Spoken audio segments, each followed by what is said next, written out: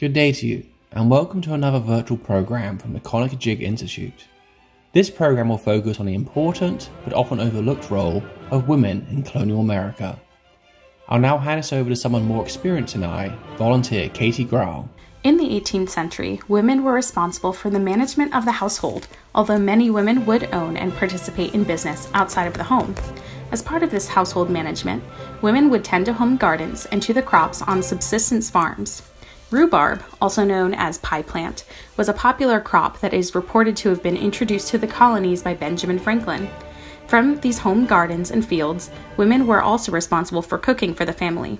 For working-class families, cooking was commonly done over open flames in the fireplace, with baking and roasting being among the most popular forms of food preparation. To that end, 18th century homes almost all utilized the same basic tools, like cast iron pots, roasting spits, and baking kettles.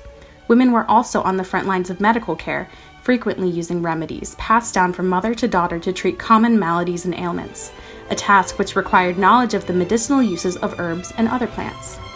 Women also produced the thread and yarn used by their family for sewing, knitting, and weaving by spinning wool or flax with either a drop spindle, which could be carried in the pocket, or with a wheel, which was stationary.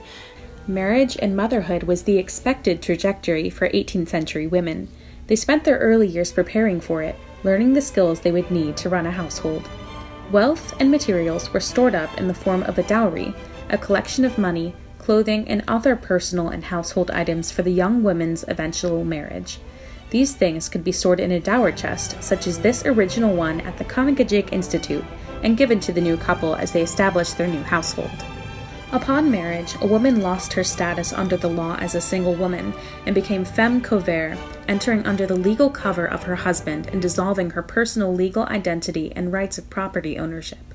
This meant that women could not pursue legal action but relied on their husbands to do so on their behalf.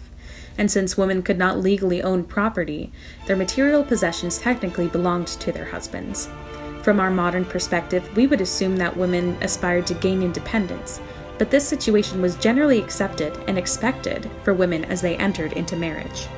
While at the background of history, there are innumerable stories to be told of women's courage, defiance, and everyday life. With 2020 being the year's woman, we encourage you to research more on this fascinating subject. Thank you for joining us on another virtual program at the Conococheague Institute, and thank you to volunteers Katie Grau, Pippa McCullough, Mary Mullen, Laura Quintiani, Karen Slagle, and Lorelei Considine for helping to film this video.